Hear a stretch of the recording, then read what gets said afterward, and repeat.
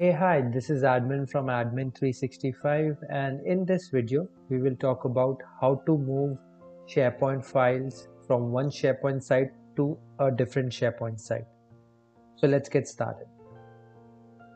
So in this video, we'll specifically talk about Office 365 SharePoint sites. We can go to office.com, sign in with the account which has the SharePoint license, and then click on the SharePoint here.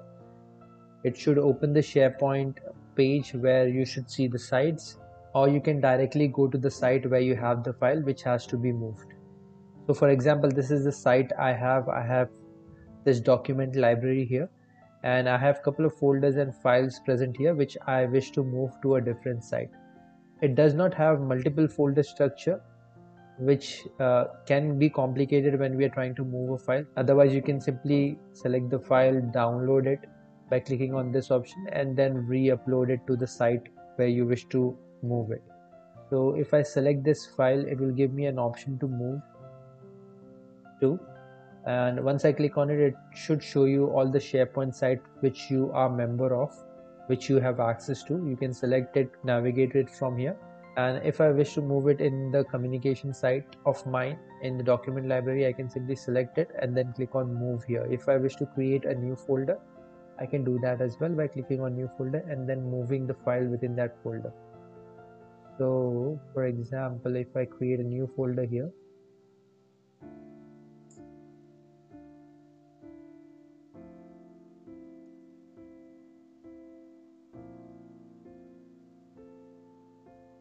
and I will click on create, and I can simply click on move here. So once you click on move, I would recommend to keep the site open and be connected to the internet as well. So you should see the progress of it. Currently it is done as it was a few files in the folder, and the folder was itself moved.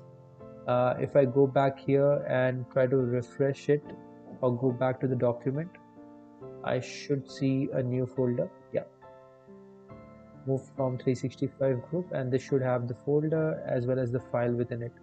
If your file which is present in the first location, if it is shared with someone, when you try to move the file, it will give you an option, a checkbox, to continue sharing with these people on the new location as well. A new invite would be shared to them, informing that the file has been moved, and providing them the new URL as well.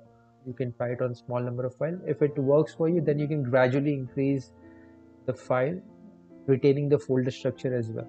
This is the site from where we moved the file, and you can see here that the folder is here and the file is here as well, and it will show your account which has performed the move as deleted by.